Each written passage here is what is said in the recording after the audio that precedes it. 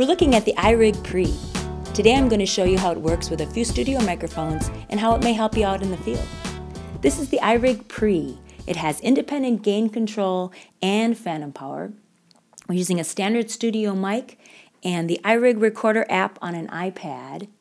But you can also use other Apple products as well and Android devices too. So this is great for, let's say that you're going to do, you need to do voiceovers or jingles, you want to do demos of originals. You're going to get amazing audio quality. We've just switched out microphones. I just wanted you to take a listen to hear what that sounds like. When you go to the studio, people have different mics, different products. They might want a different sound. So just kind of giving you an idea of what that would sound like. Hey, we're using the iRig Pre with an iPad and a standard shotgun mic.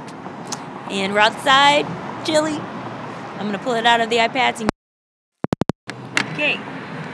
Yeah, I don't know if you can hear me now. Hey everybody, we're in the marketplace like I promised. I'm using the iRig Pre, an iPad, and a shotgun mic. Also, you can use this with an iPod or an iPhone and some Android devices as well. Okay, I'm gonna pull it out.